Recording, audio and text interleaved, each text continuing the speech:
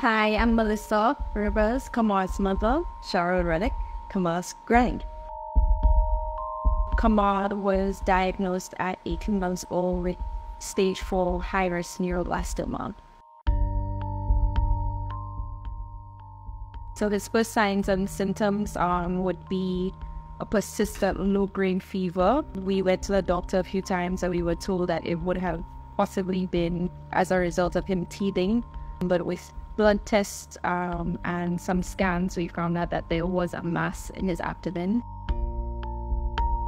On our way to the airport, we actually received a call from the Joe DiMaggio hospital saying, please, as soon as we arrive in the U.S., to come straight to the hospital. They would be expecting us.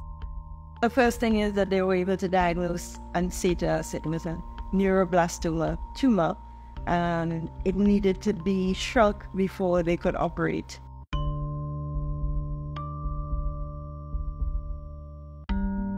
They need to know What next? What to do? the most important thing was being his advocate, knowing that something was wrong with him, and him being so young and not being able to express what was wrong. It was important for me to say, no, something is wrong, we need to check this again, we need to check that again. After the first few rounds of treatment, you know what he's going to experience. So on the third round, you should know this is not how he acts, something is wrong.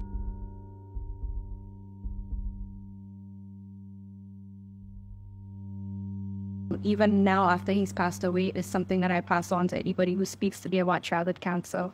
I would say being an advocate for a child is the most important part of the process.